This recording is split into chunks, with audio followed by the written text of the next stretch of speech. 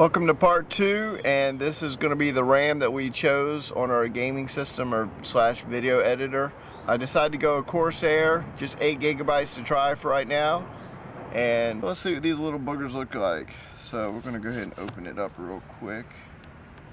So pull out these things. I got some pretty neat looking heat sinks in there. So we'll go ahead and pull it out. You got 2 different units. And these things look pretty impressive, so that's going to look really good inside the case we're going to use. We're probably going to put plexiglass in there, or buy a case that's already got the plexiglass installed, so that's pretty sharp looking. This right here is considered your heat sink right here to help cool it down. So also we'll end up doing a video for you guys getting into building something to explain the megahertz speeds, timing on these things. Different ones have different timing and what all it's about, and what is 1600 megahertz, and what is DDR3, what's DDR2, what is DDR, what does DDR stand for, all those good things. So that will be a separate video, but for this one was the unboxing of the Vengeance.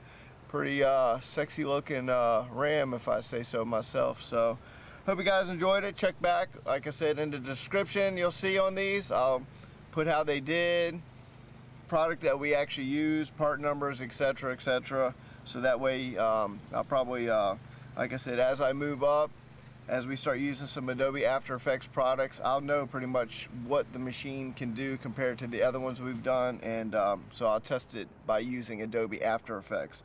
That's probably one of the most demanding systems I've ever used, especially if you're using something like Trapcodes Particular or some of these other things that are just, I mean, they would lock up my laptop sometimes, something fierce. So we have another one that turns like little particles into sand grains, and that one's really intensive as well too. So it seems like the special effects and After Effects is the most demanding on your RAM when it's trying to roll all that stuff out and put it all together.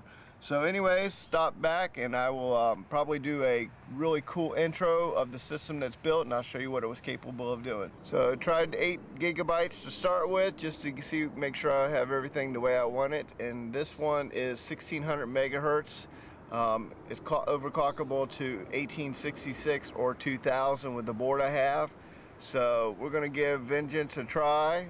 And they had a different version. They had a blue and a black. I went with this one right here. So we're going to try this one first, and like I said, we'll eventually upgrade to the 8 gigabyte sticks.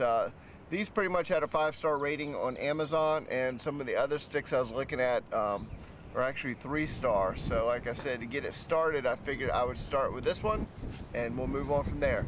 So check back with all the updates. We're going to go through and review every product that we use on this build. So, you know, just stay tuned, subscribe today and check it out, and we'll go from there. Hope you guys enjoyed it. Catch you on the next one. 11:59 videos out.